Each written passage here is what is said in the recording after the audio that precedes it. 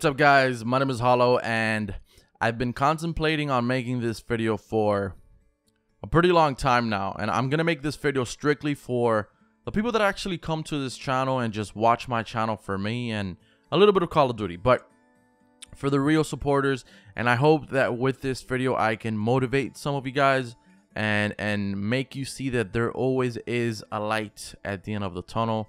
There is always success waiting for everybody, and to just never give up on whatever it is you want to do. Maybe some of you guys will decide to do YouTube. Maybe some of you guys have been contemplating on doing YouTube. Maybe this video will help you out. If you guys want to share this video with a friend or whatever, or just share with yourself, I guess. It's not a video that I'm not gonna ask you guys to drop a like or a dislike or even comment below. It's just a video strictly to tell you a little bit of my story, and in hopes that I can enlighten some of you guys, especially my younger audience. I know we joke around a lot, and we definitely do a lot of stupid things in this channel, but it's all for fun and games. You only live once. Can't be so, you know, stubborn and aye captain every single day. You know, you gotta have moments where you loosen up and you have fun. So a lot of you always ask me to make a video about how I started my YouTube channel and how I came to have, you know, over 700,000 subscribers. So I'm gonna do that today. I'm gonna do it for you guys. It's Saturday. I think it'd be a good video for you guys to just sit back, relax, and enjoy this little story I got for you guys. Before I started YouTube, I met Rebecca.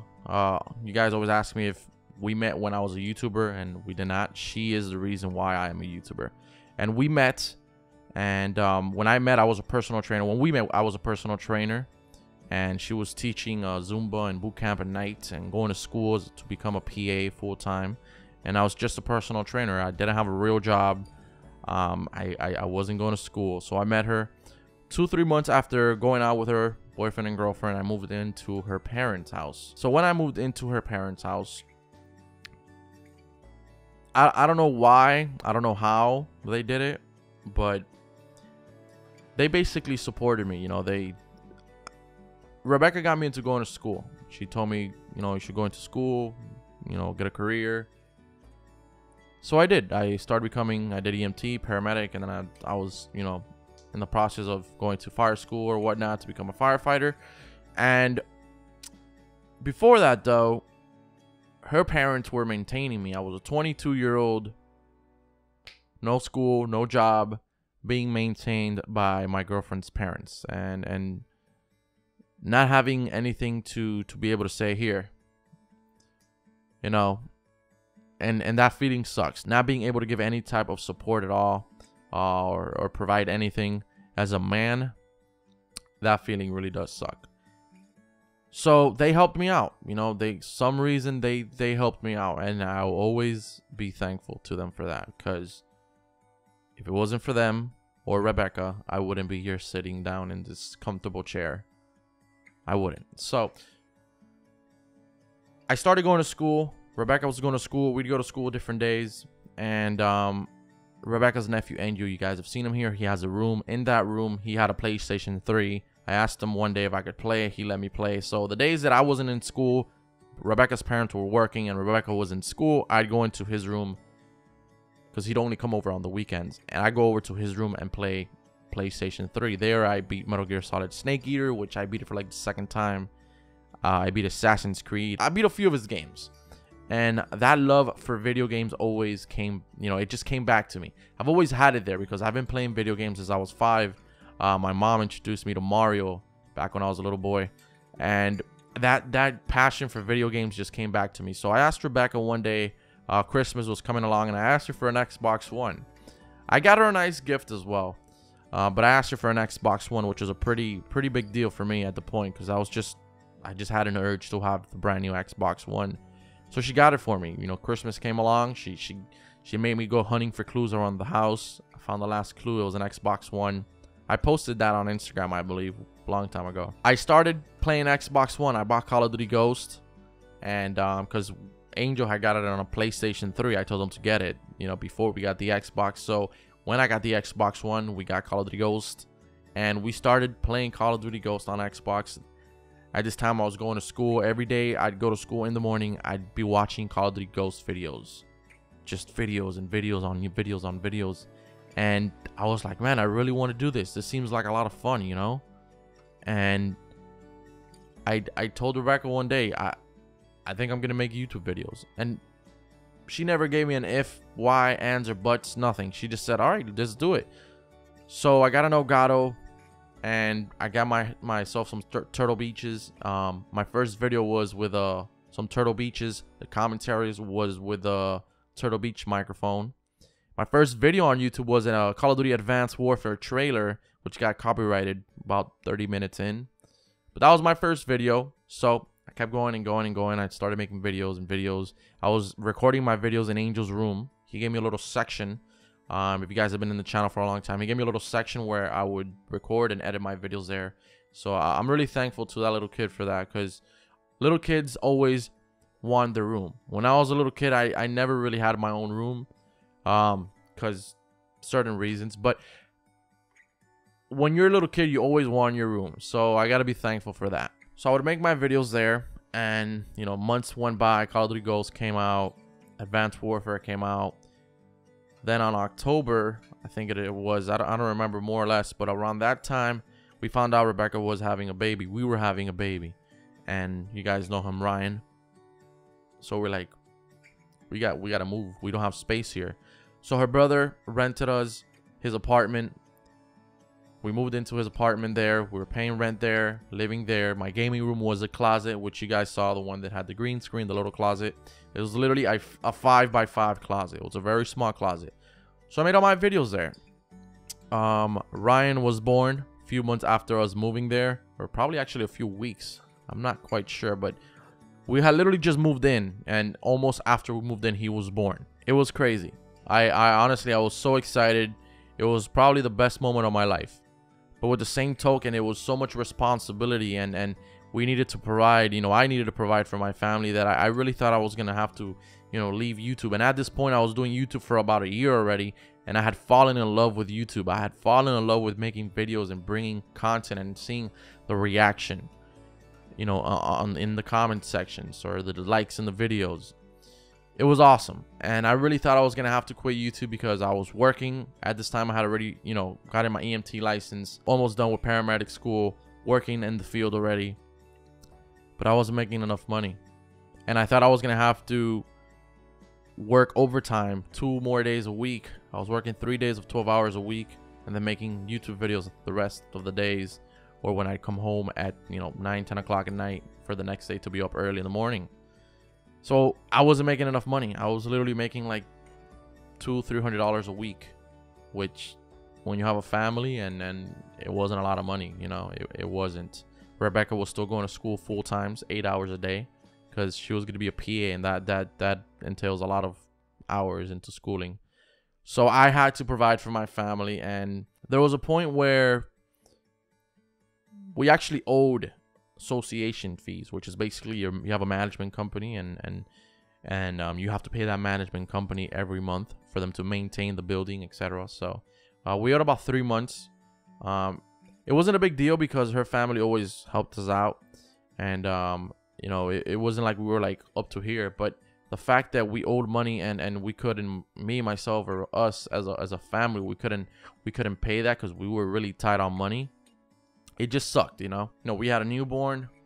We really didn't have the luxury to do whatever we wanted to do, buy whatever we needed to buy. Black Ops 3 comes around.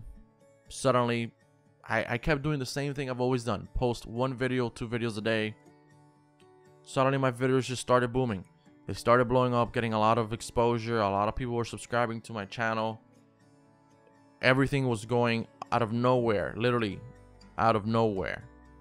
Everything was just going so well. It's like Ryan came with like a loaf of bread under his arm, you know. That's a Hispanic saying. Basically, when you have a newborn, God always helps you out. So God has always looked out for me, and then I really feel like he looked out for me because, not because he chose me, but because I kept working hard, man. And I had a dream, I had a passion, I had a vision, and I was always that type of person that, oh, people are only successful because they get lucky, or they're born into a rich family, or successful. I'm not saying I'm rich, I'm a millionaire, but I feel like I'm successful because I do YouTube videos, I play video games, and I can maintain a family. To me, that's success.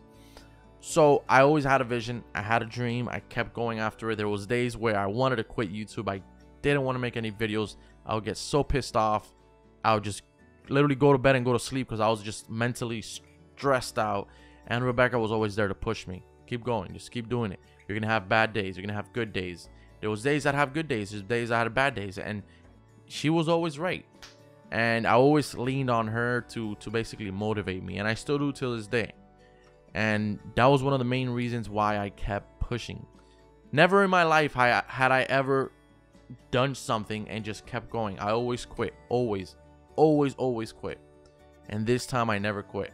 And I never will quit. And I will keep going because I kept going. And my channel blew up out of nowhere. So months went by. I kept gaining subscribers. There was a point I gained like 120,000 subs in 1 month, which was possibly my best month. And probably one of the best ones I'll ever have. But you know, you always got to have a positive mind. So I kept going and going, and the more revenue I started generating from my YouTube channel, the less days I'd work at my job. So it came to a point where I was working 1 day a week at my job and making YouTube videos every single day. Now, I wasn't making enough money to just quit my job. You know, I really wasn't. I was kind of just, we were comfortable. We were at the point where we were comfortable, but we were in a really small apartment. So one day, I remember February of this year, I decided to, you know, I had my first good month. I had my first good month, like my first month where we were like, oh my God, this is amazing. You know, this is like a dream come true.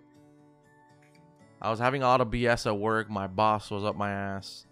I hated working as a paramedic, seeing sick people, people dying, it was a depressing field. I come home, I had to leave my boots outside. It was full of, you know, a lot of diseases that you don't want to spread to your family, especially a newborn child. I wasn't happy. I really was not happy. And that day I told Rebecca, I'm quitting. I think it's time for us to move forward. I think it's time for, you know, for me to just give this a go. If it fails, then I'll have to recollect my thoughts and get a job, and you know, at least we tried. But if it succeeds, we'll succeed, you know. So I did. I quit my job. I wrote my letter to my boss, told him everything, you know. I think it's time for me to move on, etc., etc. And I quit. I completely quit. I chased YouTube 110%, full throttle, 2-3 videos a day. And it worked out for me. It did. Ever since I quit my job, my YouTube has evolved to a scale that I never thought it would in 1 year. Right now things are slow because Call of Duty is slow, but I know November, December, next year, it's going to go back up again. But at this time, I was just mind blown with all the success I was having. So here I am today. Going from literally having no money, making nothing, being broke at 22 years old, just not having anything to provide, to moving out of the apartment in a brand new office, comfortable chair, providing for my family, buying my family, my son and my fiance a brand new house, remodeling the brand new house, and just being able to provide for my family as a man, as you know, as a young man, being able to, you know, have my fiance Rebecca get my son whatever she wants to get him, whatever it is we need, we can have it, you know. And that's because I chased my dreams, you know, and I chased this YouTube passion, and I kept chasing it, and I kept chasing it, and I'll forever keep chasing it until YouTube is no longer a system. And I'll forever keep chasing it because YouTube is an amazing platform, and it's changed my life forever. You guys have changed my life forever. I will continue to improve, recollect my thoughts, and make better videos next Call of Duty. And it was all because I had a passion. I didn't have it in me to keep pushing, and my fiance kept pushing me for me to keep pushing. So I kept pushing after that. It's a lot of pushing involved. And that's what I want to tell you guys. If you have a dream, it's not luck. It's not being blessed. You're blessed when you work hard. God will bless you. Life will bless you when you work hard and you never give up. If you give up, you never know what things could have, been. And you can have a channel. That channel probably makes you no money, makes you no views, you get no love. You keep doing it, eventually it's gonna spark. Eventually. You just gotta make sure the videos you're making are just made with pure love. In other words, don't make half-ass videos. If you have a passion, perfect your passion, perfect your skills, and keep pushing. I still have a lot of perfectioning to do, and I will continue to do that. I just want to let you guys know that there is nothing in this world that is impossible. I would have never in a million years told myself I'm going to be sitting in my own home. I can see my kid every single day, see my wife every single day, sitting on a chair playing video games, making a living. I would never, 3 years ago, I would have never told you that. My first paycheck on YouTube was 80 cents, and I didn't care. I didn't really care. I just loved it so much I kept pushing. So my message here to you guys is just don't give up. Nothing is impossible as long as you really have a passion for it. But if you don't have a passion for it, don't do it. Because you could succeed, but you're not going to be happy. I could be making $1 and I'll still be doing YouTube because I love it. I just love YouTube. I love, there's drama, but I love what it's given me and been, giving my family recently, and all the love and all the nice people that I've been able to meet, and just, it's an amazing feeling. And I am a living, breathing person that can sit here before you and tell you guys nothing is impossible. That is somewhat how I came to be, HollowPoiint, and I am now a pretty decent YouTube channel size-wise. Hopefully I will continue to grow and perfect my skills. And I hope you guys found this video somewhat motivational, and I hope my message got across to you guys that you can do anything you put your mind to. You really can. It's pretty crazy, but you really can. So do whatever it is you have a passion for. Forget what your parents tell you. If I would have done this with my parents living in my house, I would have never been able to do this, because my parents, they're old school. You tell them, hey man, I'm making videos online, I'm making a living, they'll be like, bro, stop dreaming, go back to school. And my parents just found out I did YouTube 2 months ago, and they don't believe it. They still don't believe how well it's gone for me, so they're really happy. But I'm telling you, is your parents are not always going to be right. You always got to follow what's in here. So if you love something, keep pushing. Just make sure it's something that you really love, even if it's something that you cannot even see it right now. If you know that it is possible, then just do it. So I think I've talked enough. I think this video has been long enough. I hope you guys enjoyed it. I contemplated a really long time on making this video, so feel free to let us know in the comments if you guys have any types of dreams. I would say, what do you guys want to do, or what do you guys have to say? Comment it down below if you feel like it. I hope you guys enjoyed this video, and I'll catch you guys later on a goofier video, probably, like always. My name is Hollow, and thank you for watching. Catch you guys later. Hey, what's going on, guys? I just want to give you a quick update. I'm only 9 subscribers away from 2,000 within 3 months. That's absolutely amazing. And for the first time